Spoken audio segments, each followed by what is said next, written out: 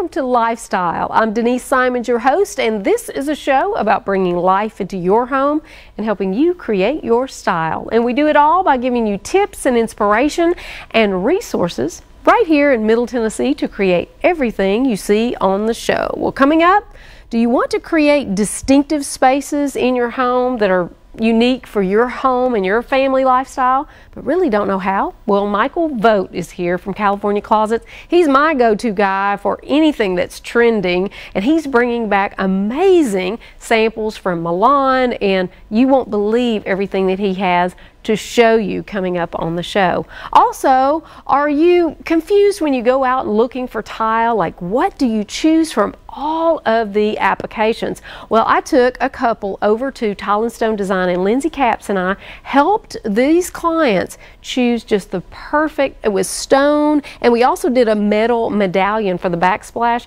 It looks so great. I can't wait. Probably in another 3 weeks I'll be showing you that on the show. But Lindsay is here and she's going to be showing us something we've never seen on the show.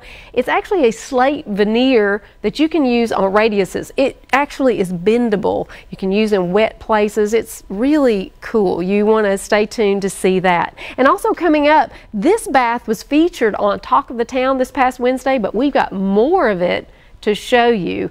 It's a big dramatic makeover. I mean, what do you do when you want to use smoky glass topaz, a little bit of cheetah, and maybe some animal print and some faux finishes? Well, we're going to show you right now exactly what we did. I was excited for the challenge to update this bathroom from our good friend Cindy. She has a big personality, but this bathroom was pretty dull and pretty outdated. Take a look at this picture. This is right after we took all the old wallpaper down and we were ready to create something new. So here's a picture of the before. Actually, this is right after we tore out the wallpaper, and you can see we're left with just white walls, white tile, and a white tub. Well, there was really nothing wrong with those, and because we wanted to make this affordable, well, we left all of those, but we needed some drama, and I'm going to show you exactly what I did. What a dramatic effect this was to have a darker color on the wall. This is a faux finish. It's in a silver leaf, lots of layers of paint, and then we added an 11-foot panel to the wall. We're going to talk about that in just a moment, but check out all of the accessories. We brought in some blacks, silvers, and bronze. We have these beautiful candle holders, and that's perfect when you're taking a bubble bath. Also, this very large, it looks like we've gathered this floral arrangement. We have sticks and feathers and florals, but it's really soft and elegant. Also, you'll see some of the accessories that we used in the cheetah, and then we ended up with this gorgeous piece of art. The art is actually bamboo, so again it lends itself to a natural tone. The copper that surrounds it really pops on this faux finish wall. I loved working with Denise. She's very professional. She comes up with exciting ideas. It's like she knows my personality, and she was able to pull things out of my personality that I didn't even see. This window treatment really added some elegance to the room and also some drama. This is actually 11 foot high, and the fabric is a mesh. It's a copper mesh, but it's really great around water. You don't have to worry about getting it wet. I also put this cuff on it, this zebra print. Well, this is a little sassy like my friend. And we put this tassel fringe all the way up to the top. Also at the top, you will see this finial. It's in black. So we brought in the blacks, chocolates, and also the copper. This makes a dramatic statement when you enter, and it gives you a little privacy if you let it down when you're in the tub.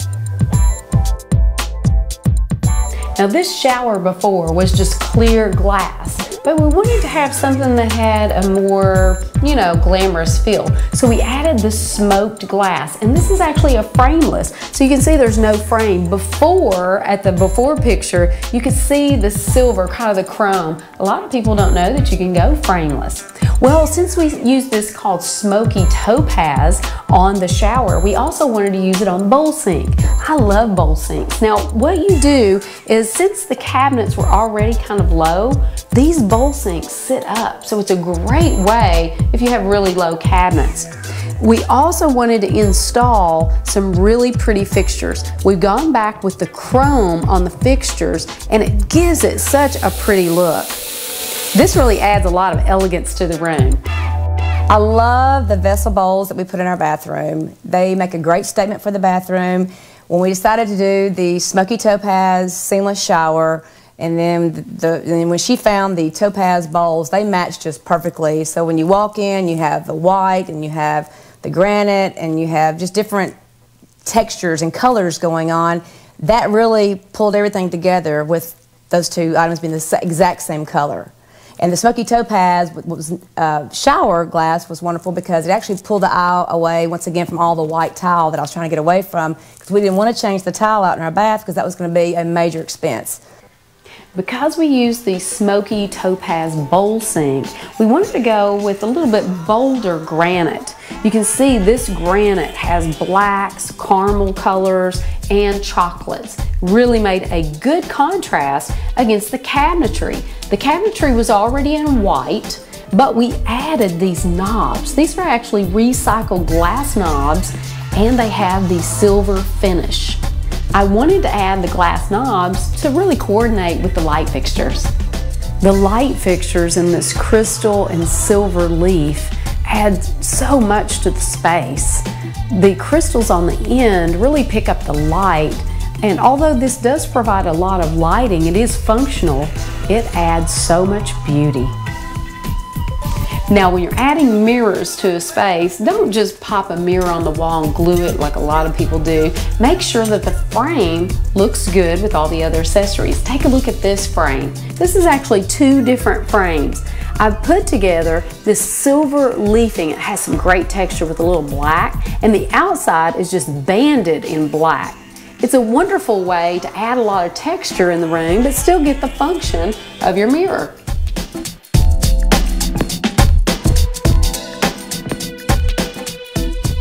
Since this is a his and her bathroom, we duplicated the look on the other side. We used the same light fixture, we used also the mirror and the bowl sinks as well as the granite. But it's in a little bit different shape. It looks great, and we like to keep the continuity of the room. Now, when you're updating your bathroom, remember you don't have to match all of your finishes. This is actually in an oil rub bronze, but you can mix that with stainless, copper, even platinum, and it looks great. It really adds a lot of texture. So remember that whenever you're remodeling your bath. You know, I was actually very nervous about mixing all the different finishes and the hardware, because she had spoken of using some wrought iron, and then she spoke of using some crystal pieces, and then she spoke of using stainless steel. And so in my head, you know, I was thinking matchy-matchy, and it kind of blew me away to mix all these things. So I thought I just need to sit back and just let her do it and see what happens, and it ended up being amazing.